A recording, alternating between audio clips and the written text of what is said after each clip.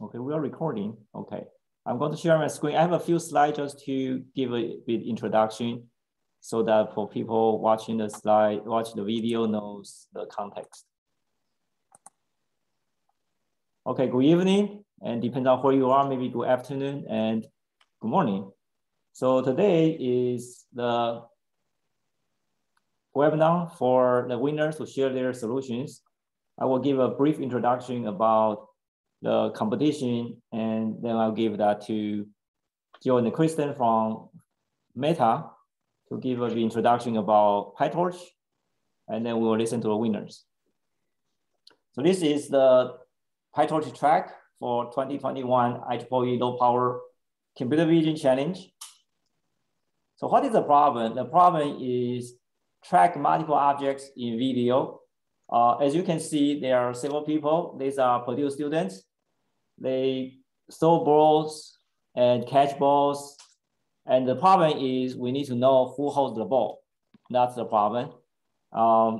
As you can see, some of them were wearing masks, so it was captured during the COVID time, and they get good outdoor exercise. The answer format will be something like the following. We will consider frame numbers. So if the balls, any of the ball change hands, then we want to know who holds the ball. So the ball may have different colors. Not all balls will show up in a particular video. Some balls have some videos have more balls, some videos have fewer balls. And some videos have more people, some videos have fewer people. But it will be something like the following. The solutions need to detect when a ball changes hand and then record who holds the ball right now. We also have some flexibility. We actually allow the frame number to be plus or minus 10. So if you are 1 or 2 frames before our simple solution, then that's fine. This is the top of the leaderboard. We can see many teams were busy submitting up until the last day. The competition was held from August 1st to the end of August, but because of time zone, so we actually allow the last submission up to September 1st. And we can see the scores from different teams. We realized that the scores were pretty close, so we actually had another set of data that are not public, and we carefully checked whether the ranking has changed. So it's interesting that the ranking did not change, but the score the gap between the scores have been much bigger. That's one of the reasons why we took us some time to decide the winners. Fortunately, there's no surprise. The ranking is the same, but the score with the additional data actually shows the bigger gap. The first award goes to the VITA team, and they will present their solution. The second award goes to the baseSlim team. The third award, the team decided to withdraw, and we also have an honorable mention, the Spring team. I want to thank some of the key organizers from Purdue University, including Justin, Aiden, and Zitian. Thank you for your great work. We also, so they were leading 3 different sub-teams working on data collection, simple solution, and the referee system. Now I'm going to hand this to the Meta team to talk about Pytorch. Thank you, Professor. Joe, if that's all right, I'll go for take it from you. Yeah, sure. So yes, now in Meta and on Pytorch in particular, I think I want to reinstate like our excitement to look at the solutions that have been developed here and with these teams. Overall, I think Pytorch, is known for the research platform and framework that it is. And one thing that I want to reinstate also here is the importance that we see in on-device. There are trends happening out there with, for example, Facebook switching to Meta and how important it's going to make this field moving forward. But also we've seen with our community, the more research that has gone through on device because of a range of reasons from latency needs for the models or use cases happening, connectivity or lack thereof, and the need for a lot of AI to move on device for these reasons. Privacy also needs.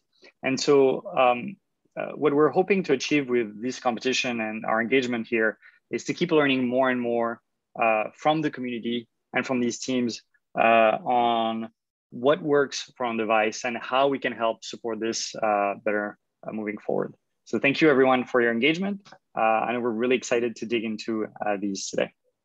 I'll let you take it back, Professor. Okay, thank you. So how about we go from the, so I think we have two teams here presenting. How about we go from the second team, the baseSlim team from Meituan. You can present your solution, and then after your presentation, people can ask questions, including the first team. You are welcome to ask questions as well. And then we'll go to the first team and you can present your solution. So the baseSlim team is all yours.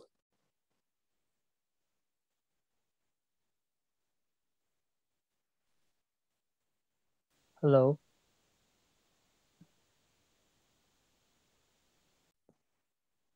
Yes, we can hear you. Okay.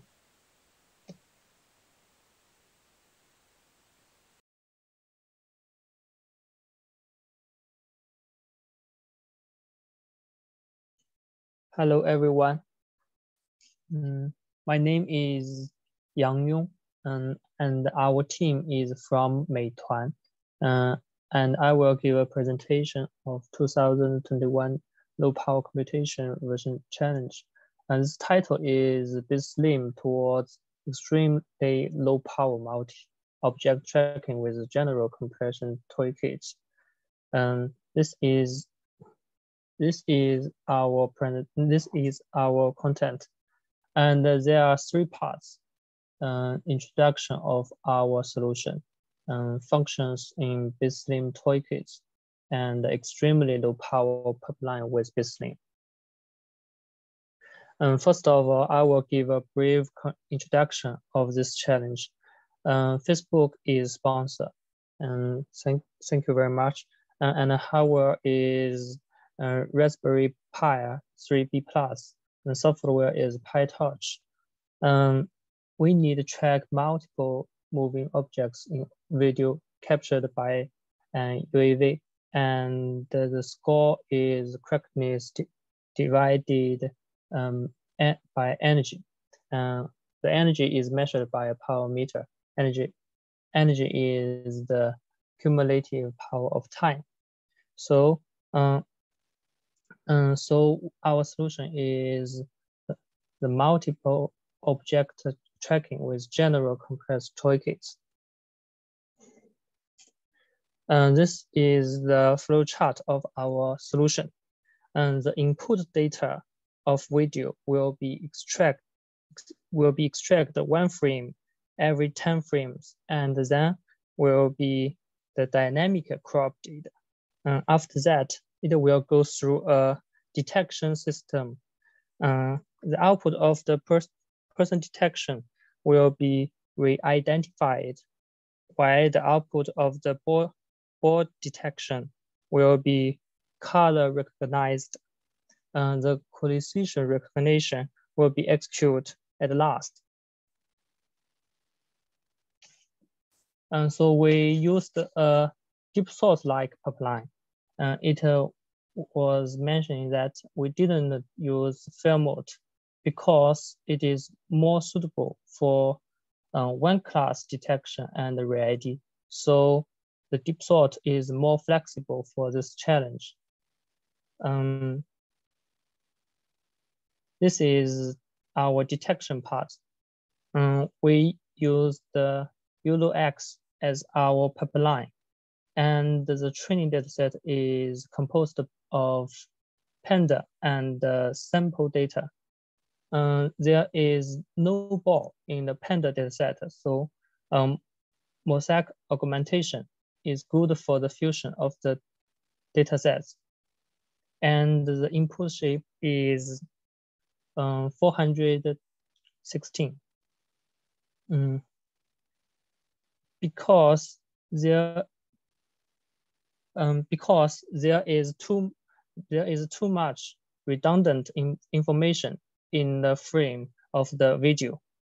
We use the dynamic crop with the detection boxes from the last frame. We extract the main part of the picture so that we can get larger objects, which is good for the detection system. And this is our ready part. The output of person detection will be input into our ready model. Poison and the feature from the ready model will be considered in our match system, and the results of match system need to be corrected. So we add an ID recall model to recall the right ID from the ID pool. And this is our ID recall model, because the pool of the ID is enclosed scene in our video, in one video. So in other words, we can get the total number of the people in the input video through the ground truth at the beginning. So in this way, if ID number is more than the ground truth number, we can recall the true ID from the ID pool, and we update the ID pool after the matching system every frame. Now we introduce the parts of. Now we introduce the functions in baseSlim toolkits. There are 4 parts in our baseSlim toolkits. There are tensor quantization, filter pruning, knowledge distillation, and lightweight architecture.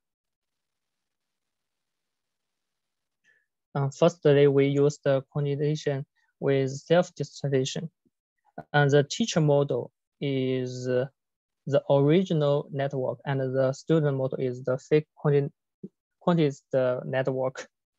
It is more robust to the long-tail distribution of features, and is much faster to convergence, even with biased samples. Then we use the hardware pruning. We use the structure pruning for our challenge, for our solution. It is a more suitable method for a specific device. And besides, we use the serial and parallel group convolution in our backbone, which is proposed in SPGNet. It is an extremely lightweight structure for Raspberry Pi and is faster and better than FBNet with the same flops in detection and ready task.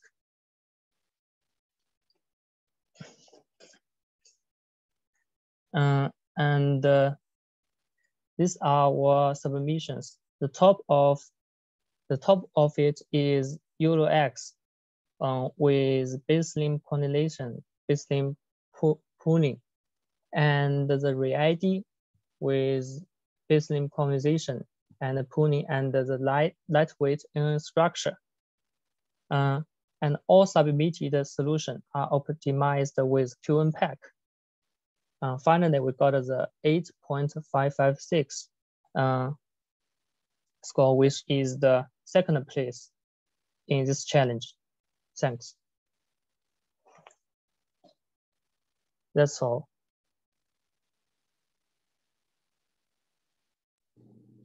Thank you. Is there any questions from anyone? Hi, Yang. Thank you for your great talk. It's very interesting. I wonder, have you open sourced your baseSlim toolkit? No, no, we not we haven't open source our toolkits, but we will open source our solutions. Another question is about the Panda dataset.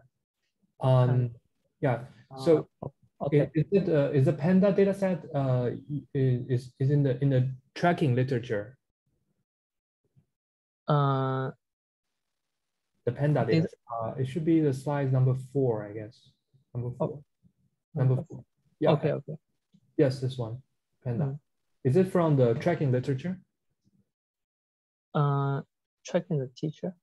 What? Oh, okay, I see. It's from the human-centric video data set. But how do you deal with the balls? I mean, if you use this Panda data set, the whole data set will be dominated by persons, and there'll be a severe problem of human label imbalance, right? So how you solve this problem in the training? Okay, and the ball is not in the Panda dataset, but we have five videos from the sample data. There are many ball in them, so we mix the two data sets, and we use the mosaic augmentation to fuse the data set. That's our solution. Oh, I see. Oh, it's really smart of you to do that. Yeah, I don't even think of that. That's a really good idea. Very smart. Thank you. Panda dataset is from Tsinghua University, and it is a very large dataset, and it is videos by the camera, like the UAV. Okay. Is it a wide angle camera that is fixed maybe on some buildings for surveillance? Yes. Oh, okay, surveillance camera. Yes. I see. That makes sense. Thank you. Any other questions? Any question from? I had a question. Pytorch expert from Meta. I have a question. Facebook. Can you hear me? Yes. Go ahead, so on one of the slides, I can't remember which one you mentioned. I think it was the one before this. You said it was very good on specific hardware. Does that mean that the pruning gets feedback from the performance on the hardware to optimize the layers based on the performance on that specific hardware?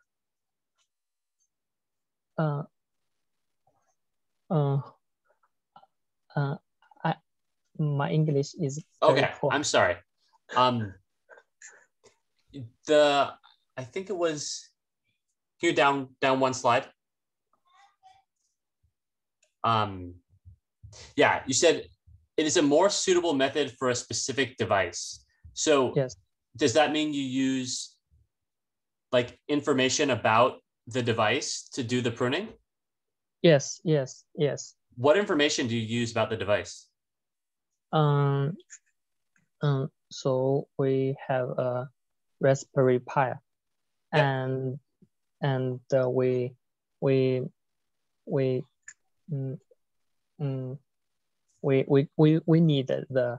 got the information of the speed of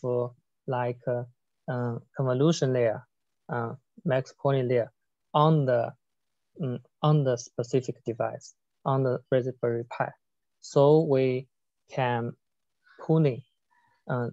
So the critical of the pruning is based the speed on the Raspberry Pi. I see. And on one of the other slides, you showed pruning synapses and pruning neurons, I think. Did you use both of those techniques, or what did the pruned network look like? What? If you go 2 slides back. 2 slides. Yeah, to slide 8. Huh? Can you go one more up? to slide number 8, where it says functions in baseSlim toolkits. Can you open that slide? Yeah, there. In the pruning section, it shows pruning synapses and pruning neurons. Did you do both of those? No. We used the pruning neurons. Okay. Yes. So the final model was still using like dense convolutions. You didn't have sparse Yes. weights. Okay. We used the structure pruning. Okay. Yes. Cool. All right. Those are my questions. Thank you. Hi, I have a question. So I was a student leader of the drone video team, and I helped the development of the sample solution. And I wonder, how did our sample solution help you to like develop or improve your solution? Okay. Do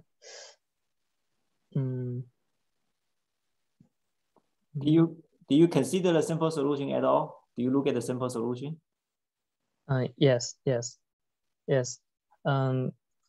The simple solution, we change it, or we only change the detection model and the ready model. So the detection model is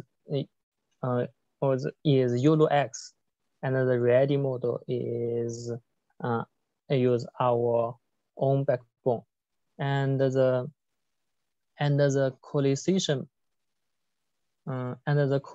recognition, we change it a little.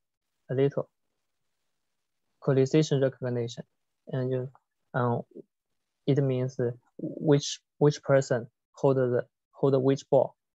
For example, one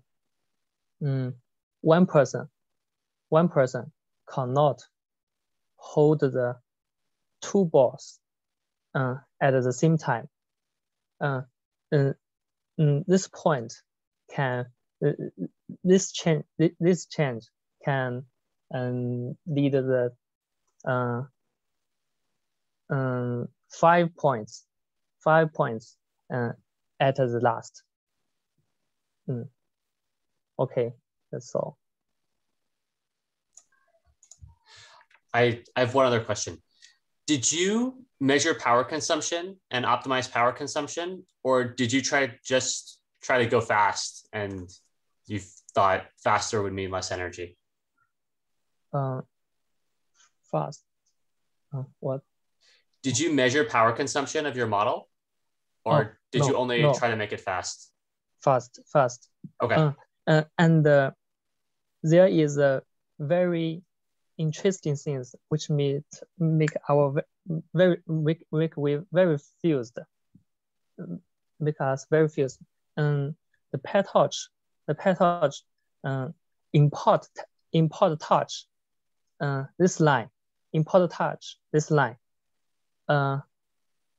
can use the very long time. Very long time. I don't know why. Import touch this line. Okay, that's good feedback for us. Thank you. Yes, and this line on the Raspberry Pi used a longer time than our MacBook Pro. Yeah. Yes. MacBook Pro is very powerful, very fast. Yes.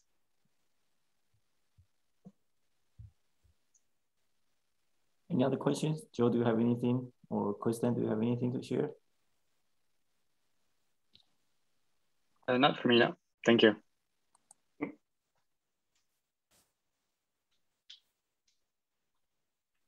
Chakri, do you have anything you want to discuss? I don't have any questions. Thank you for the great presentation. Okay. All right, so then let's thank you very much. Congratulations again for winning the second prize. So let's give the floor to the team that wins the first prize.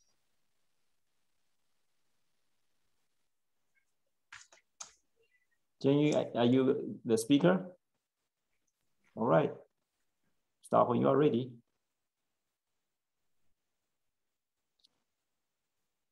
Yeah, thank you, Purdue, for your hosting, and Facebook for your sponsorship.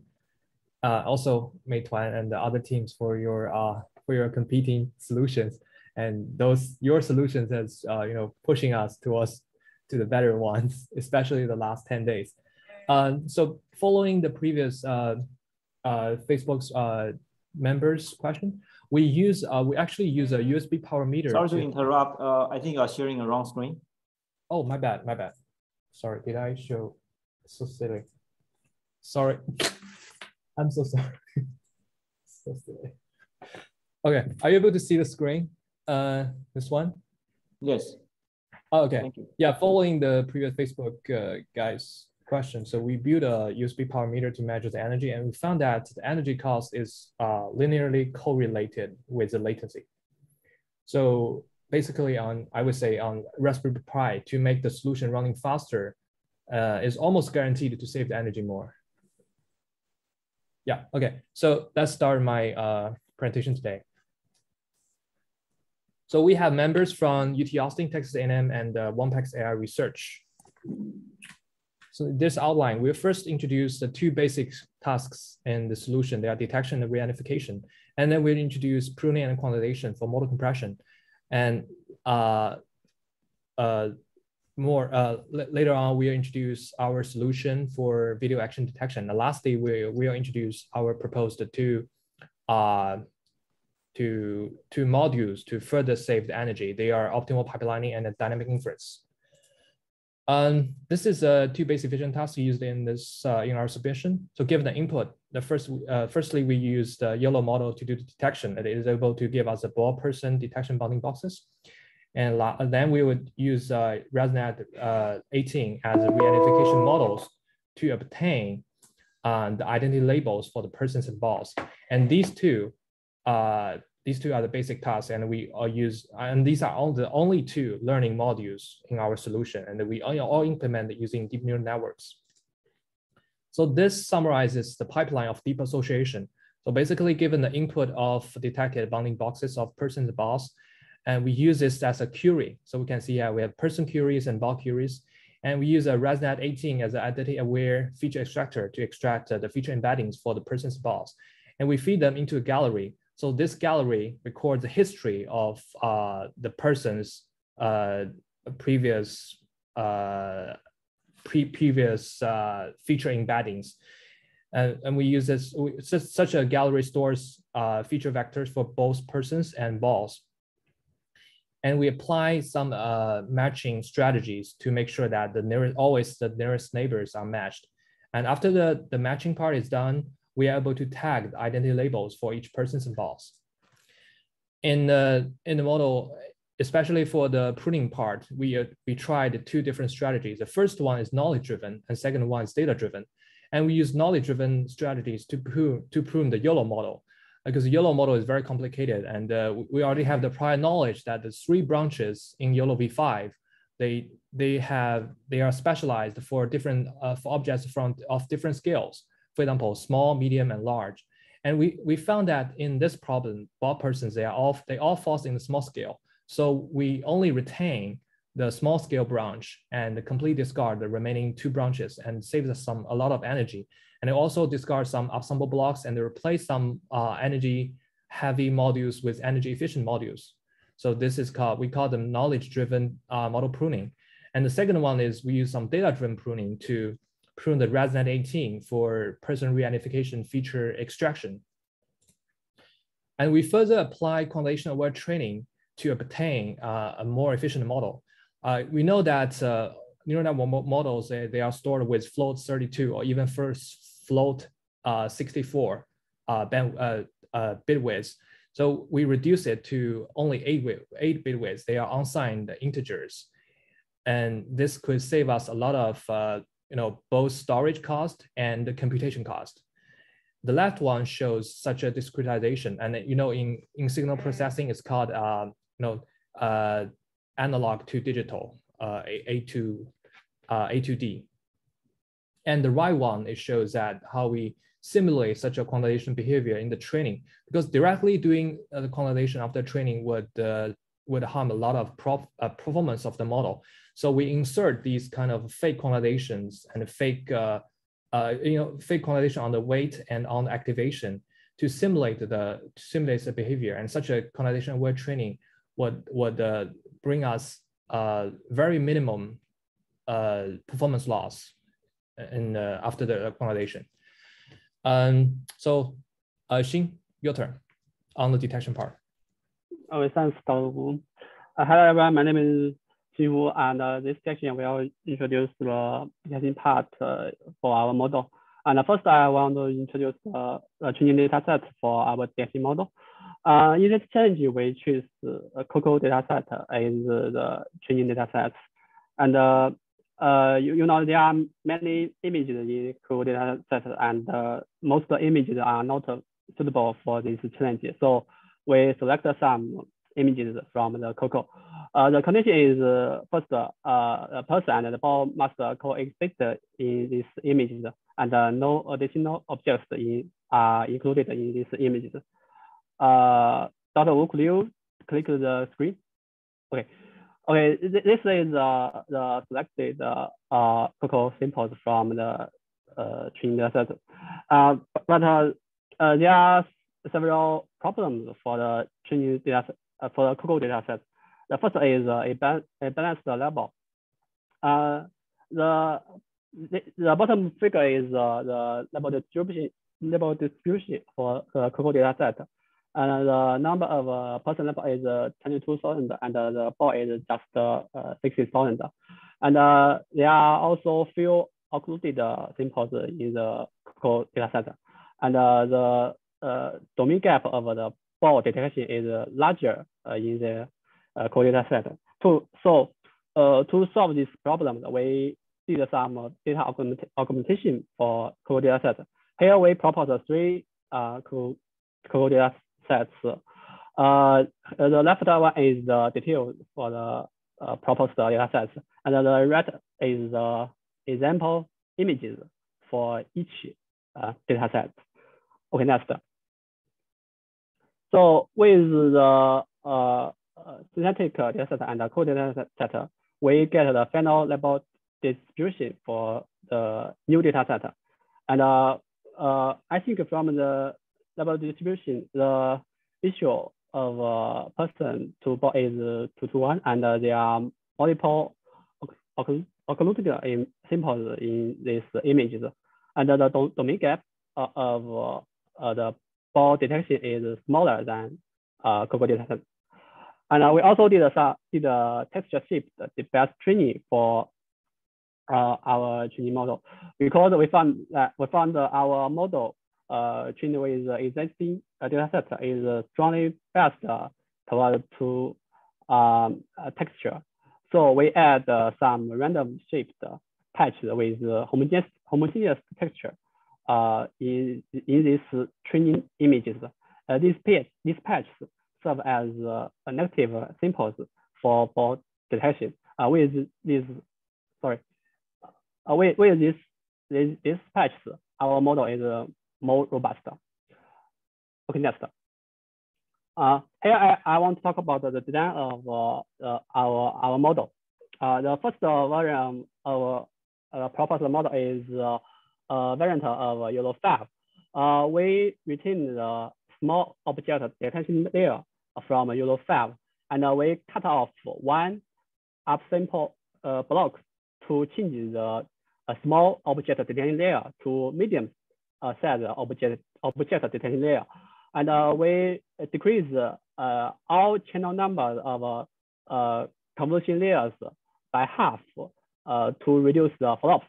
And all input images will be reset to 416 to reduce the flops. Next. We also proposed a second version of YOLO model. It's a variant of YOLO 3, and also we select the large object detection layer as the detection layer for our model. And we decrease the convolution thread in these downsample layers to change large object detection layer to medium-sized object between there. And also we introduce focus SPP and CSV model from Euro5 to increase the accuracy for the proposed model. And we also change the convolution layer to depth-wise convolution layer in this model to reduce the parameters and flops. Also, we decrease the channel numbers of convolution layers by half, and the input images are reset to 416. Next, here are some experiments for the detection model. So first is the false comparison. The round marks are Euro5 small, and the cross marks are proposed Euro Mobile V1, and the square is Euro Mobile V2. From figure, the Euro Mobile V1 with input size is 416. It reduced 16 times flops with just 24% loss on MAPC compared to Euro5 small. And here is the energy comparison of different models. And all energy measurements are conducted on 60 samples by same Raspberry Pi and same parameter in 1 hour. And Euro Mobile V1 reduced 10 times the energy compared to Euro 5 small. And another interesting point is we found that depth-wise convolution is not efficient in energy reduction for this situation because the square is the Euro Mobile V2. It uses the depth-wise convolution, but the cross mark is the Euro Mobile V1. It didn't use the depth-wise, but their energy are the same. So the depth-wise convolution is not efficient. Next. Here is the parameters comparison. Here I use 3 models to compare their parameters.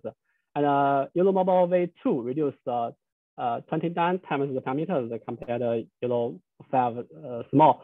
This means depth-wise could reduce the parameters, but is not efficient in energy reduction. That's the definition part. Hao-Yu, your turn.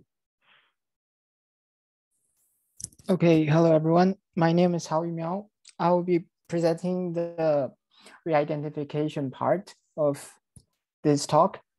Following up the detection model, we need a way to identify each person detected by the detection model. And this is where we use re-identification. The goal is that given an input image, we want to be able to associate images of the same person taken from different parts of the video. So this slide describes the pipeline of re-ID structure. The first stage is sampling. In this stage, we will have 2 sets of image. The first set is the query set, which is the person image that we would like to identify. And the second set is the gallery set. This set contains images of every type of person. After the sample stage, the second stage is the feature extraction stage. In this stage, we have a pre-trained ResNet 18 model that we trained for identifying person. This ResNet 18 is like a feature extractor in which we input the image of a person, and the model will output the feature of the query image and the gallery image. So here, as you can see, we will have 1 feature vector for the query image and other 4 feature vectors for the gallery images. Once we have the features for each image, we then enter the last stage, which is the nearest neighbor matching stage. In this stage, we compute the distance between our query image and gallery images using cosine distance. This distance represents the similarity between different images. And so the image that has the smallest distance will have the same ID with our query image. And this is basically how we identify our query image. So this is the whole structure for the ResNet 18 model we used for the competition. We used the exact implementation from Pytorch. Basically, this model starts with a convolution layer with a kernel size of 7. And then followed by 4 basic blocks, and then an average pooling layer as well as a fully connected layer at the end. Next. And for the challenges we met for re-identification, in this contest, there are mainly 2 categories of challenges that lead to incorrect identification results. The first category is different camera view angles, and the second category is occlusion. Both of these factors can potentially make people change hugely on different frames, which makes the whole task more difficult. Here, I would like to specifically talk about occlusion. So under the occlusion category, there are roughly 2 factors. The first factor is ball-person occlusion, and the second factor is occlusion between person and person. And not this slide, previous one, please. Previous one, sorry. Yes, as you can see in the picture, when a person is holding a ball, this causes occlusion that a ball may occlude any part of a person's body, which may potentially disturb how the model associates person. And the second factor is occlusion between person and person. This is very similar to ball occlusion, but instead it usually results in more occlusion compared to ball. And as a result, lower the accuracy of our model. Next. To solve this problem, our solution is occlusion-aware data augmentation. This is a simple data augmentation method where we try to add ball images and person images for occlusion in the training data during the training process. We add these balls and person images to make the model more robust to these occlusion factors.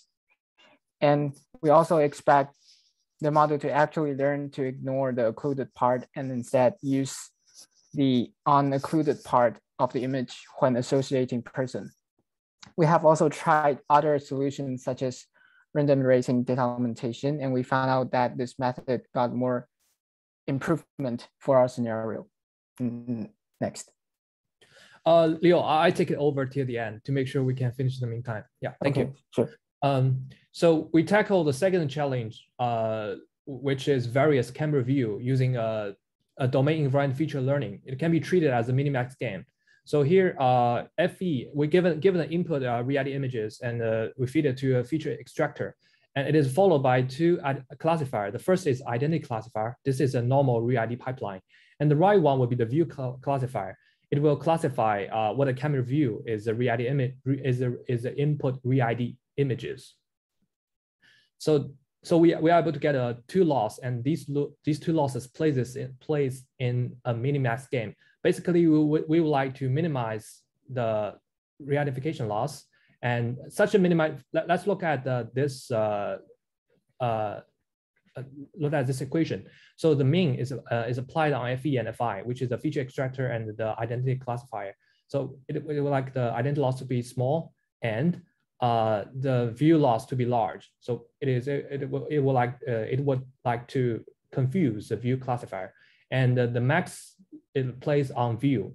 So it would like to minimize the view loss. So here we make them into a minimax game so that the features will be robust to different camera views, but it remains discriminative to the person re-identification. So this is our final result for model compression. So given the input ResNet 18, we first apply structure pruning on channels. It is able to give us 42 times flops reduction with only 21% MAP loss.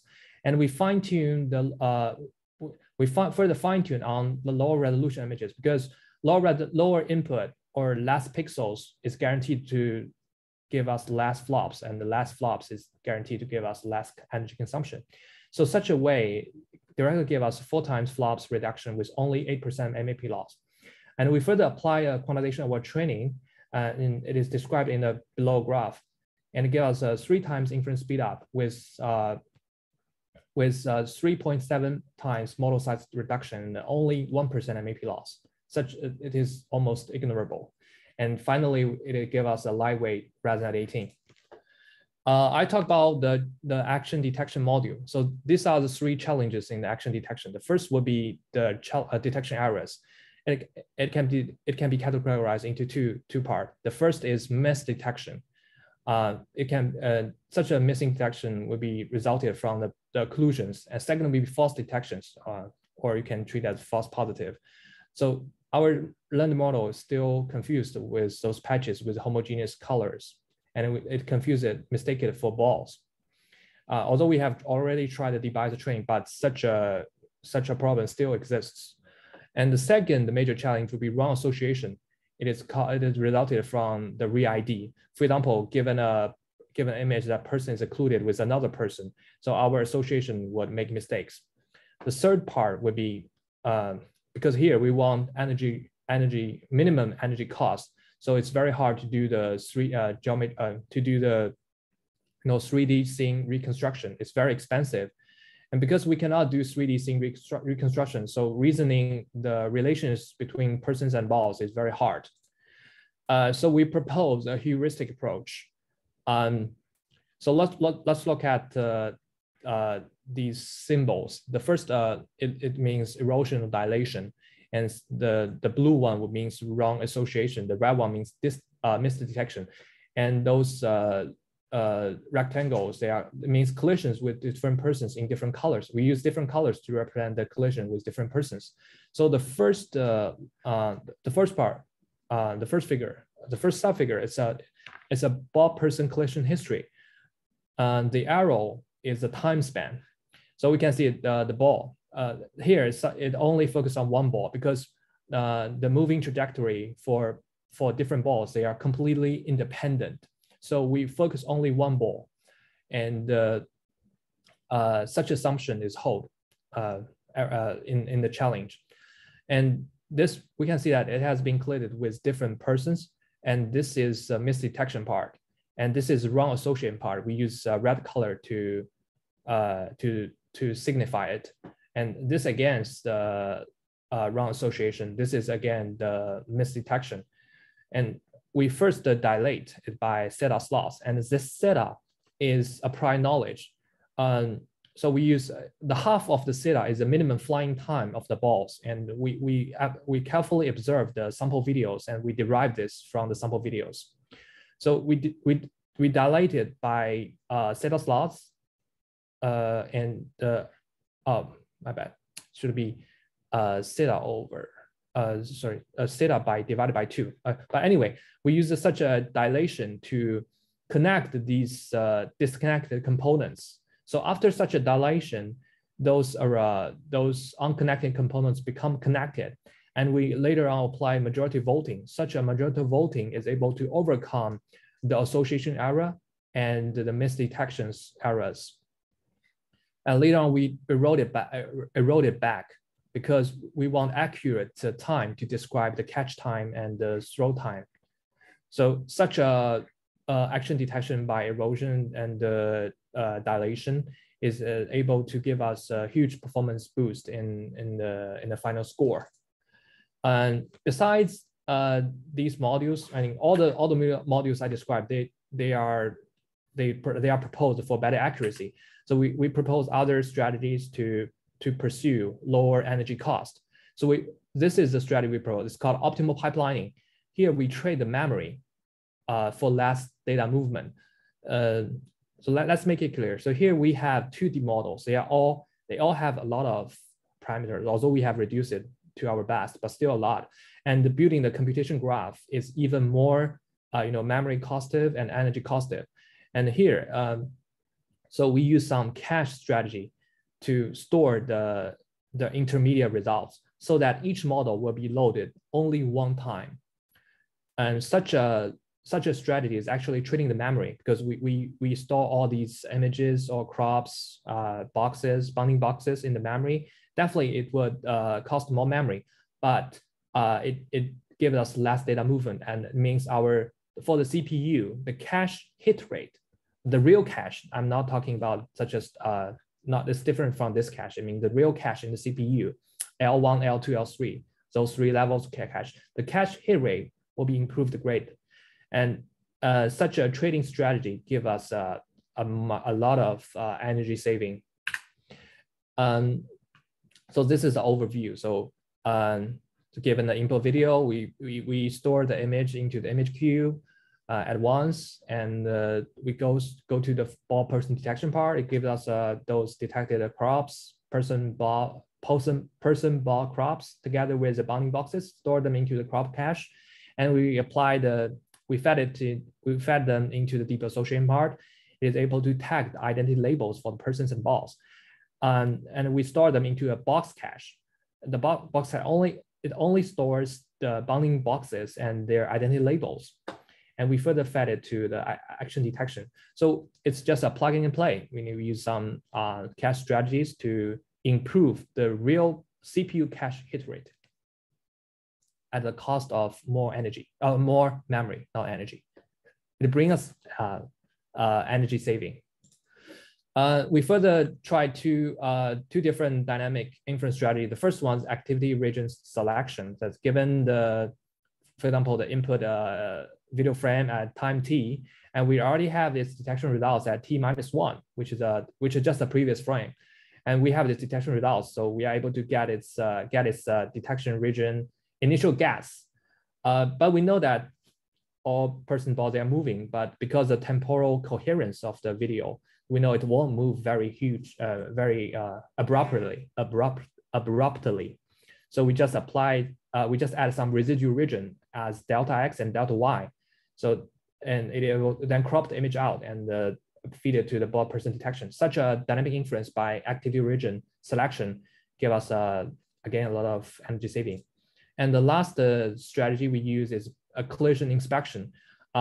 Imagine we have a switch between the deep association and the detected bounding boxes and detected the persons and balls. So we just inspect whether there's any collision happens. Here we define collision as the center of the ball falls into the bounding box of the person. So if it falls into, then we say it's a collision. So we just inspect. If there's no such collision for any of the ball person pairs, we would say there's no, we don't need to run the deep association. It's just energy waste.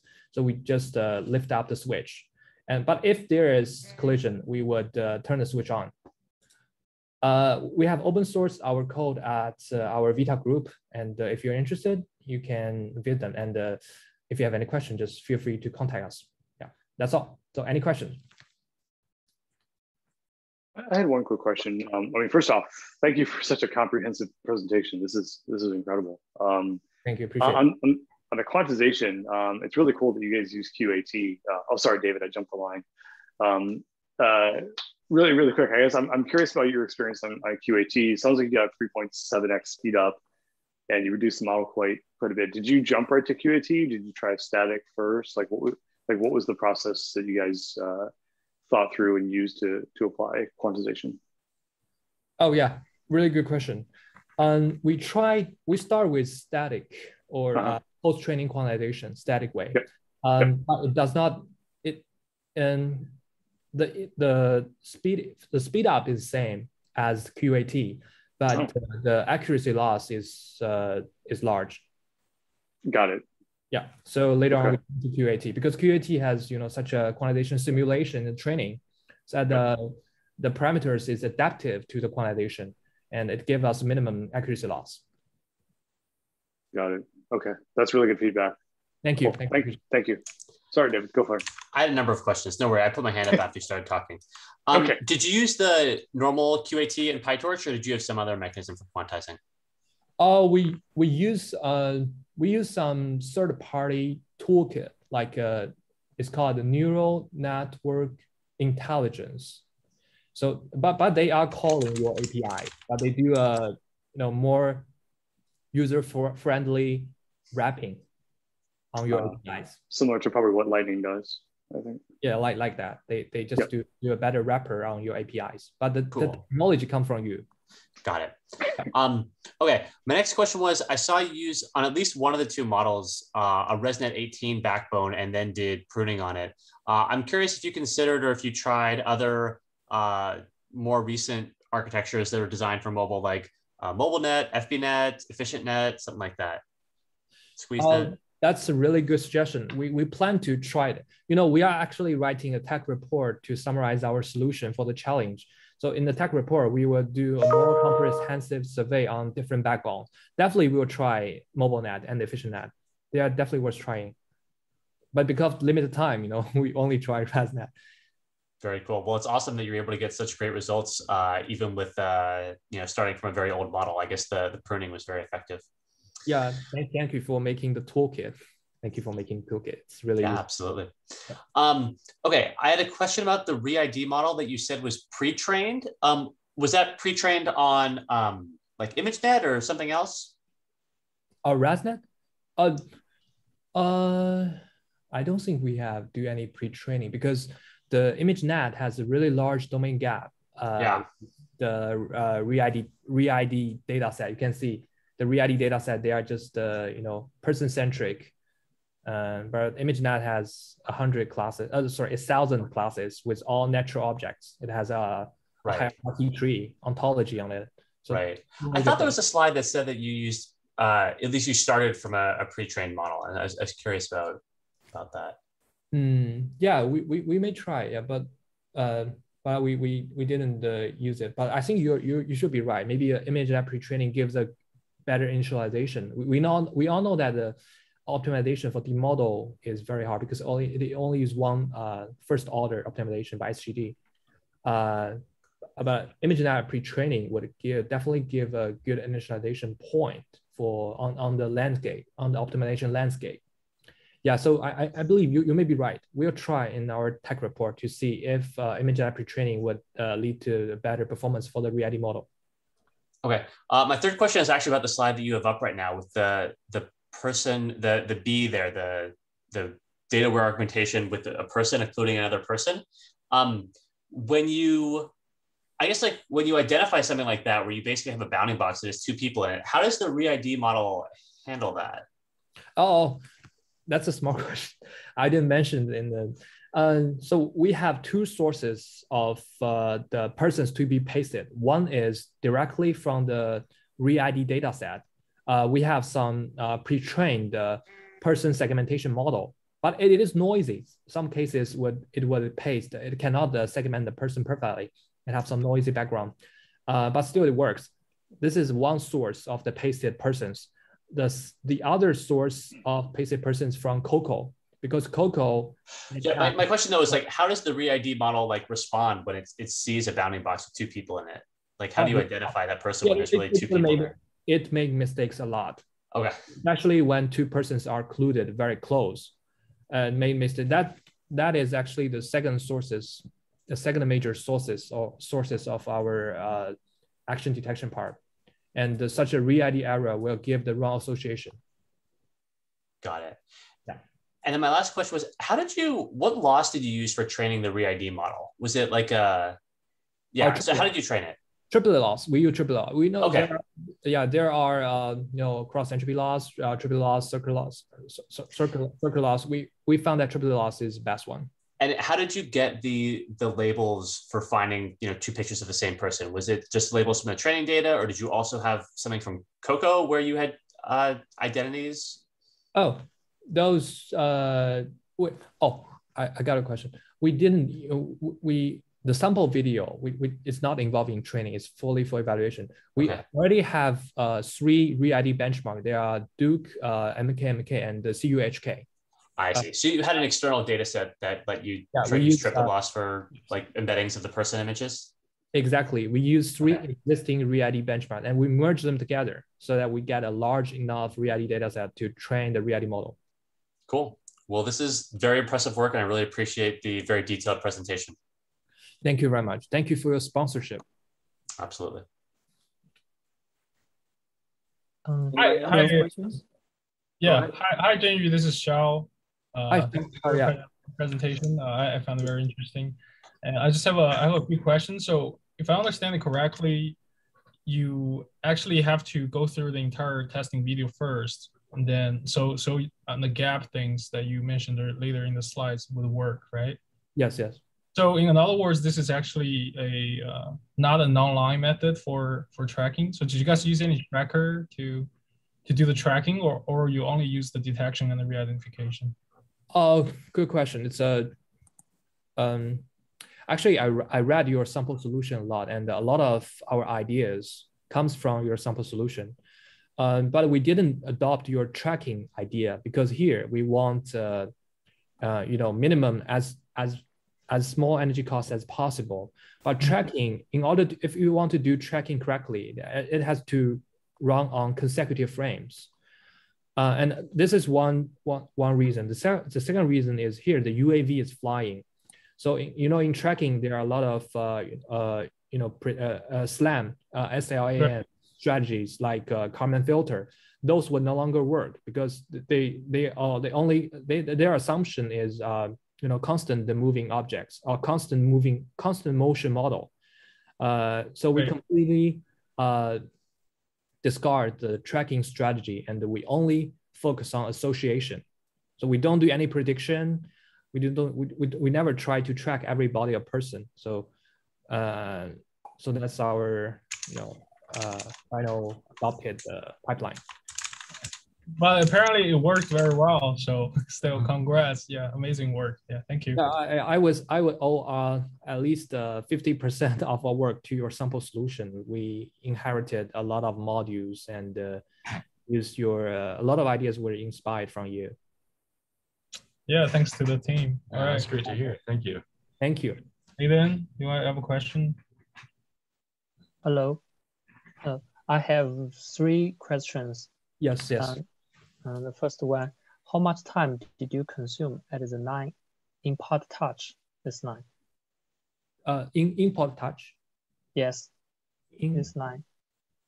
Baseline? Yes. How much time did you consume at this 9 on the Raspberry Pi? Oh, how much time? I can't remember. I don't think we are the most efficient. I think one team they got more energy efficient model than us. Yeah, but I can't remember the exact number. Okay. And the second question: how many frames did you skip? Oh, in your solution. Oh yeah, we just use same as the threshold. If the threshold is 10, then we just skip 10 frames. 10.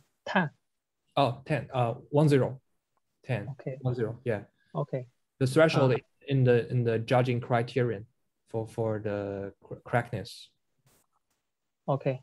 And how did you skip your frame using OpenCV? Oh, I know why you ask this question. Yes, I use OpenCV, and I know there are some other tools they can do better, but still at the time we don't know that. We use OpenCV, and we found that actually the bottleneck will be the video reading. Yes. Reading those ultra high resolution images is a major bottleneck. Yeah, maybe you have the same situation. Yeah, but I'm using OpenCV. How about you? Okay. Do you use OpenCV? Yes. But I want to know. I want to know, how did you skip your frame? How did you skip your frame? It's we read the video sequentially. Did you use grab? No, we didn't. Grab? We didn't use. We did some experiments. We found that will be even more time-consuming or energy consumptive. We cannot. We found an article, and they did some experiment. We also did some experiments offline. We found that reading the video sequentially is even faster than skipping. Directly read, set some frame, set some index and read the video. It's even faster than that. Okay. Yeah, okay. Sequential reading is the best way. Because I guess it would be the videos, it should be the video encoding part. The video, like the .avi or .mp4, they are all being compressed.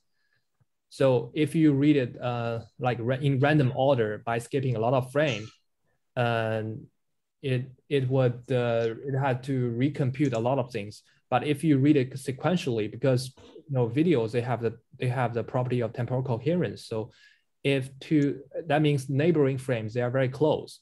So in the video compression part, you utilize such a prior knowledge, and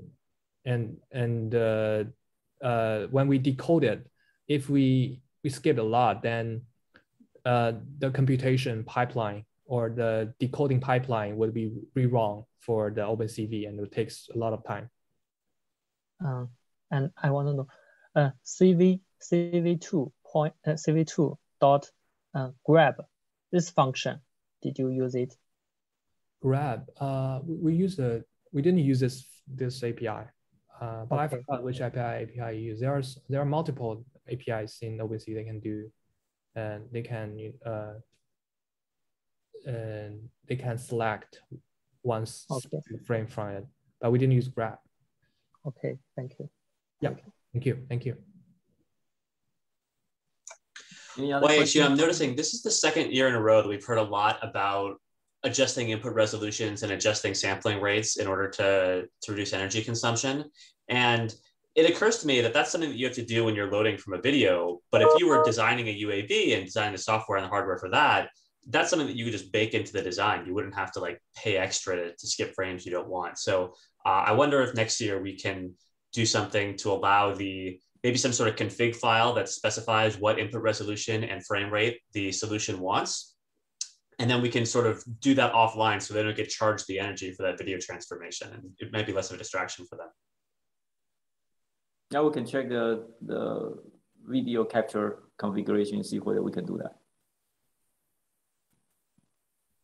Anyone else has any questions?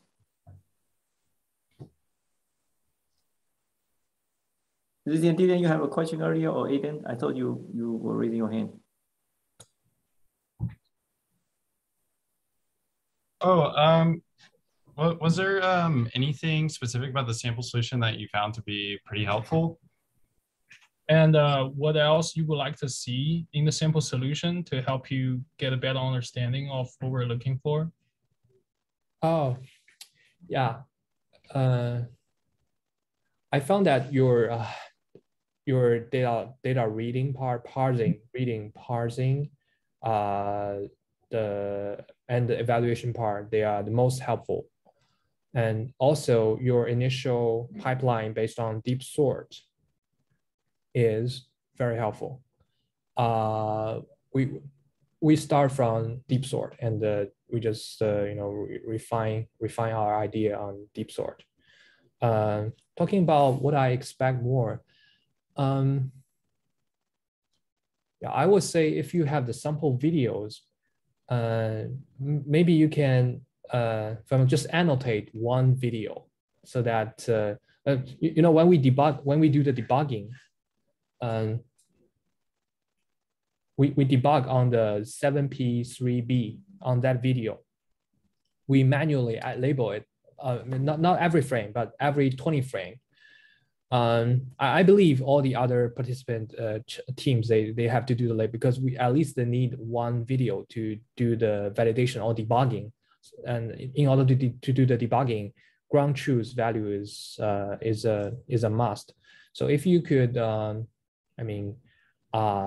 provide some ground truth, person ball labels on just one video, and at maybe 50 frames, then be very helpful. That saves us the time. Okay. Yeah. Thank you. That's a very good point. Yeah. Thank you. Notes. Yeah. Thank you. I would like to notice there was some data in the data set provided. I don't know if you ever looked into that, but yeah. We know there are some frame exactly like this scene. Yes. Yes. I know in your release data set. Yeah. Yeah. We use them. We did use them. Okay, so you're saying like the entire video would have been more helpful. Yes. We let me show you something. Okay, so are you able to see my Finder? Yeah, yes. We can see it. So outputs, this one.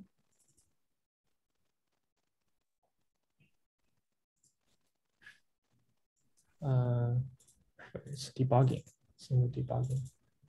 Yeah, this one. So we make a panel for debugging. So let me explain what this is for. It is divided into 4 panels. The upper left one is the predicted tracks, and the lower left will be the ground truth tracks, and the upper right would be the re-ID error. It displays the re-ID error, and the right one would be it displayed the unmatched error. Just like if you given any tracks, they are unmatched, or any detection, they are unable to find a track to be matched. We displayed it. So we use such a debugging panel, and it shows the action detection results. Look at those white font, white numbers. It shows the action detection results. So we can see that it is able to tell us, so at what frame, what kind of error happens. For example, like this one. Yeah, like this. We found that this person number 5, track 5, is completely lost together with the red ball 13. And we found it's because the detection bounding box is wrong. I don't know why, but it detects the plain ground. So we are able to, we use such a debugging strategy to figure out what module makes the mistake, and we located the error and improve the responsible modules. See. Okay. Yeah, but to make such a debugging strategy work, we need to have the ground truth tracks. So we manually annotate every 20 frames or every 50 frames. I can't remember. Yeah. Okay. Yes. All right. Yeah. Thank you. Thank you. Yeah. Thank you. Thank you. Congratulations again. Anyone else has any other questions or suggestions?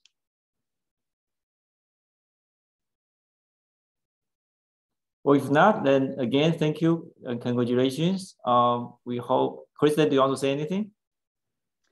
Well, I just want to thank again all the teams that participated. I know we're learning a lot here each time from all of you. So thank you for the detailed presentation. I think there are some clear learnings for us also to take for next year, as David mentioned earlier. And so we hope to see you there in the next competition. Yeah, great. All right. Then sorry to interrupt. I just have a last question. So Christian, are you interested in any summer interns? Because we do have some very strong team members. They are, they love Facebook, and their dream is to become an intern, to work for you in the summer. So do you have any position available? I can pass along the intros to our engineering managers, and I think they'll be best suited there to see what's available. Yeah. Well, that's great. That's great. Thank you very much. May I contact you offline? Please do. Yeah. Oh, thank you. Appreciate that. Thank you so much. Great. Thank you. All right. So I'm looking for possibly a conference or a journal for the teams to publish papers. I'm working on that, and when I have some progress, I will let you know. Yes, thank you very much. Yeah, I'm very interested. And we can do some paper writing. Thank you, and have a good day. Yeah, thank you. I will share the recording, and then thank you. Okay, bye.